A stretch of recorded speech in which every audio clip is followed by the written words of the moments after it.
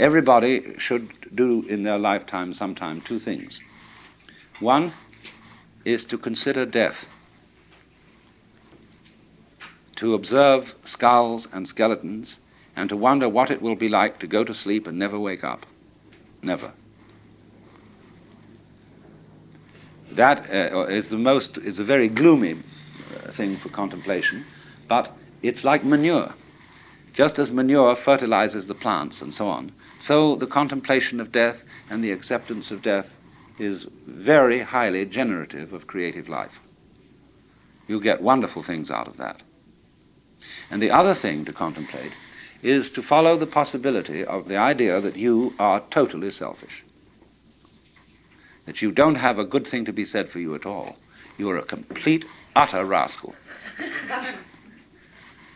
Now, the Christians have avoided this, because although they say in their Episcopalian form of confession that we have erred and strayed from thy ways like lost sheep, and we have followed too much the devices and desires of our own hearts, too much, we have offended against thy holy laws, we have left undone those things which we ought to have done, and we have done those things which we ought not to have done, and there is no health in us. But it ought to be different. And we're going to do our best to amend with the help of God's grace. And that is a real con act, because if you equate health with genuine love and perfect unselfishness, then in that sense there is no health in us when we look at ourselves from this point of view. Now, when you go deeply into the nature of selfishness, what do you discover? You say, I love myself, I seek my own advantage. Now, what is the self that I love? What do I want? And that becomes an increasingly ever-deepening puzzle. Now, I've often referred to this when you say to somebody else, I love you. It's always rather disconcerting to the person to whom you say that if you imply that you love them with a pure, disinterested, and holy love. They automatically suspect it as being a little bit phony. But if you say, I love you so much I could eat you, that's an expression, it's a way of saying to a person, you attract me so much that I can't help it. I'm absolutely bowled over by you. I'm gone. And people like that. Then they feel they're really being loved, that it's absolutely genuine. But now, I love you so much I could eat you. Now, what the devil do I want? I certainly don't want to eat the girl in the sense of literally devouring her, because then she'd disappear.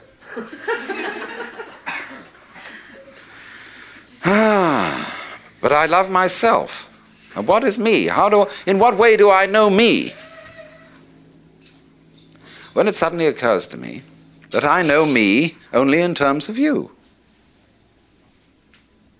See, when I think of anything that I know and that I like, then it's always something that can be viewed as other than me.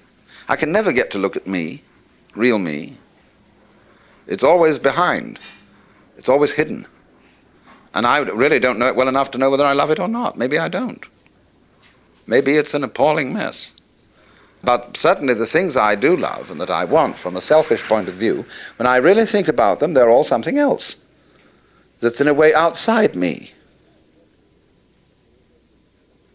Now, we saw that there is a reciprocity, a total mutual interdependence between what we call the self and what we call the other.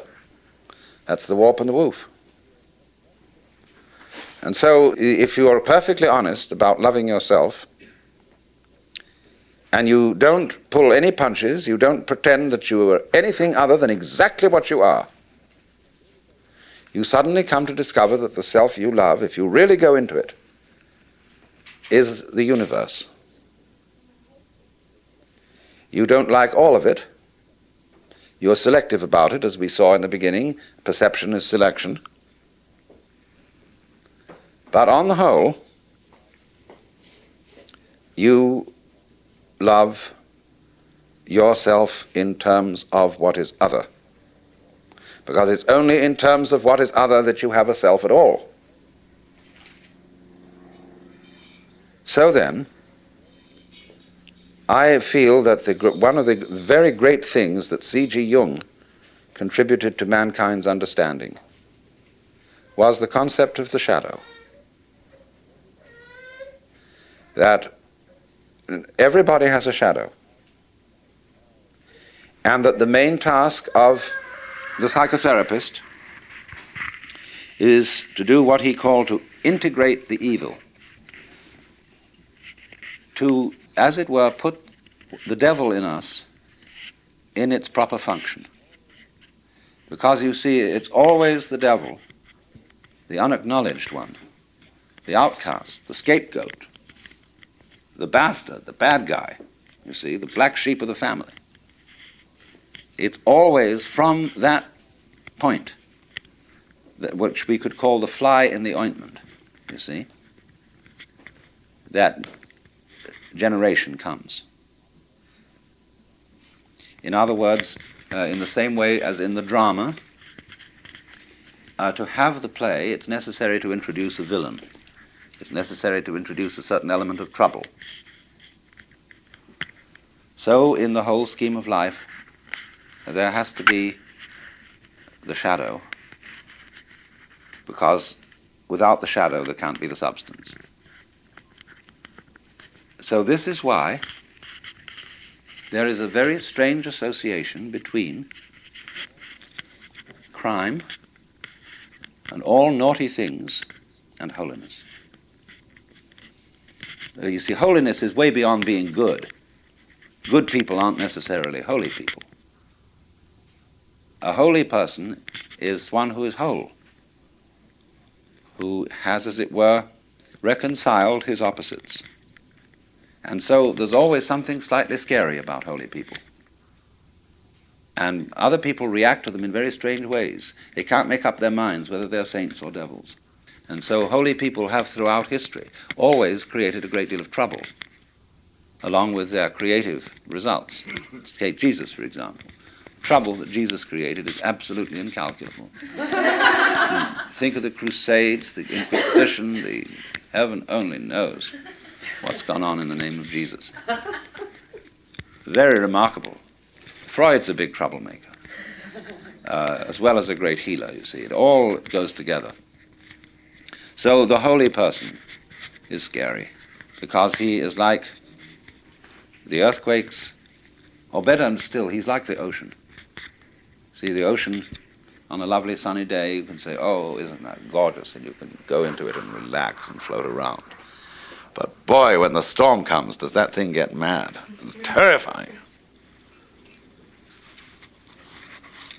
So there is in us the ocean, you see.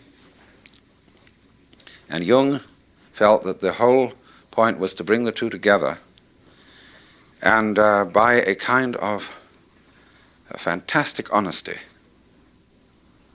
to penetrate one's own motivations to the depths,